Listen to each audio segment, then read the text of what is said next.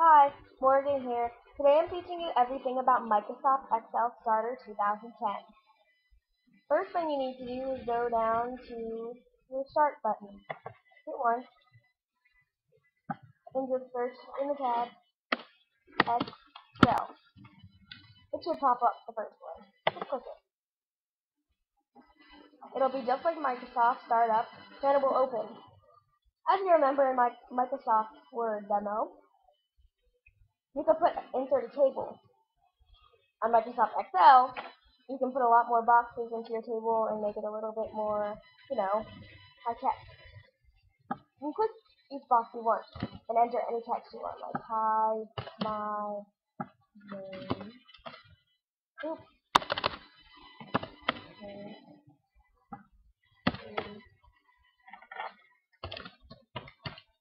Morgan. Here are my boxes. Oh, I skipped number 4, but that's okay. As you may notice, as I click each one I've written in, the letters will pop up here. You can also write stuff in this box. These boxes don't clear. When we come to a blank one,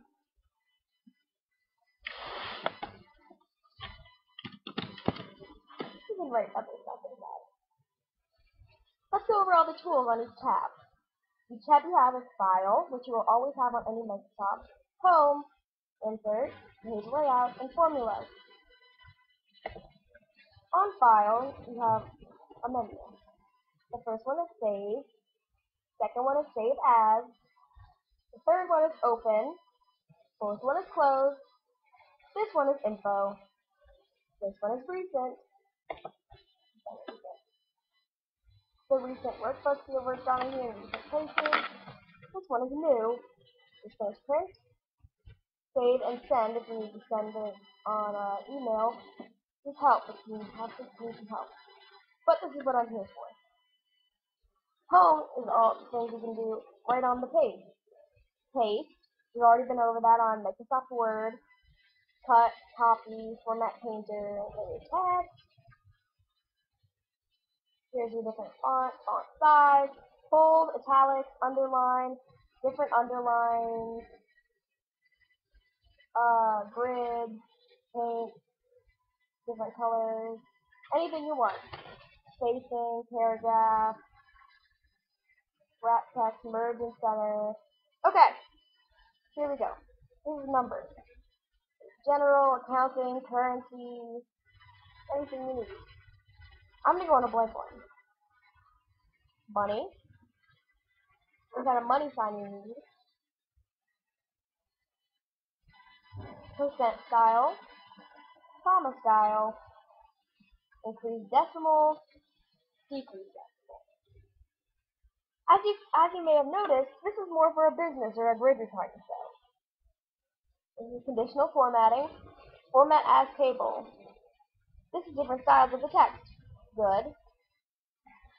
As you can see, the background has changed.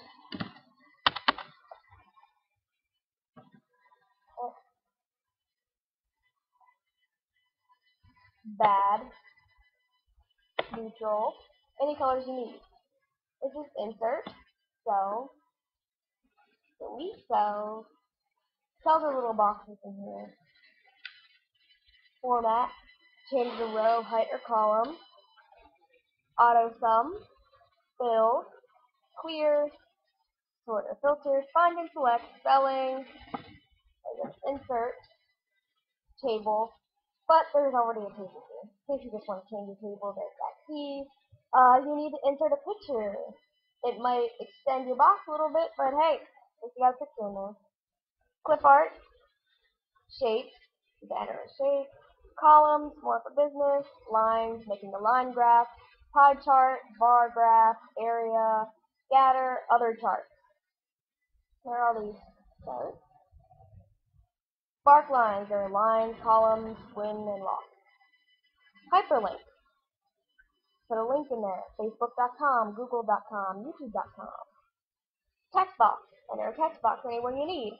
Header and footer. Name. Word art. Change your words a little bit. Make them fancy. Symbols. Degree symbols. Percentage symbols. Show ink. So you can go on the page layout. Themes, colors, fonts, effects, margins, don't go over the margins, your English teacher says. Orientation, page orientation. Size, what size you want your paper to be. Print area, breaks in the page. Background, make a picture of background. Print titles, width, automatic, automatic. Height, scale, what's your scale? Grid lines. Bring forward, send backwards, selection pane, align. The last one is formulas. Insert a function. That's what I'm learning in math right now, which is more of an algebra skill. Auto sum. Sum of something. I'm guessing this is more like the math section. We have calculation, option, calculate now, calculate sheet, recently used, financial, logical, text, date, time, lookup, reference, math, and trig, more functions. So let's go back to home. Document right here. You can write anywhere you want. Oh. Anywhere. Next thing you need to do is go to File. You can simply save your document by clicking the button Save.